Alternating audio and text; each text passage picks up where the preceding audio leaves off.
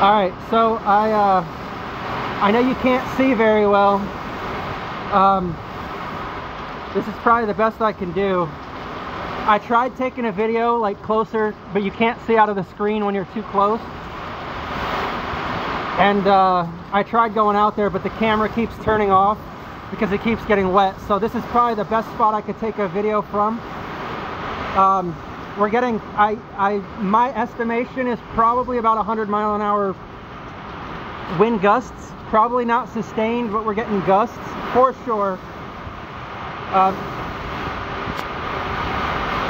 We just had like a big old, oh God, that scared me. There's a fire truck going down the street. I thought it was an explosion of a transformer or something. We just had like a big metal chunk just come flying down here. I don't know where it went. It's probably like a piece of an awning or something. There goes an ambulance.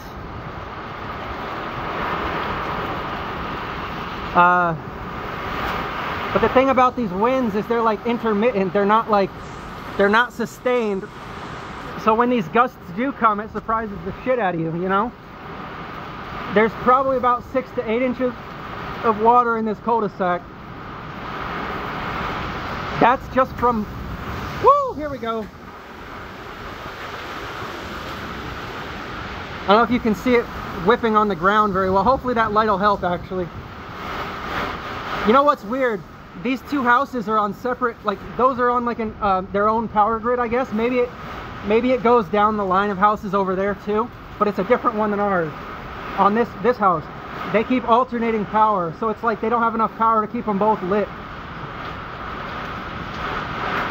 Man, I wish I could take a better video, but it won't.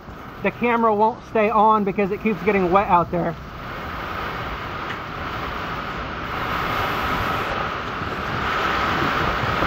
Hopefully you can see something in there.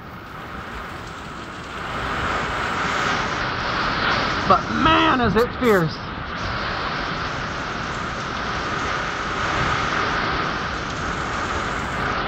Anyway, this might be the worst we get. It might get worse, but oh my God, they're all, I know you can't see it, but their driveway's all flooded, and I could just see that because the light was on.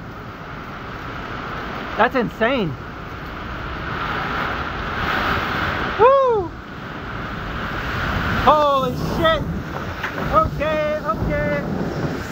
Yeah, I gotta go inside. This, I just heard something move. All right, I'll keep you updated. I'm gonna stay safe.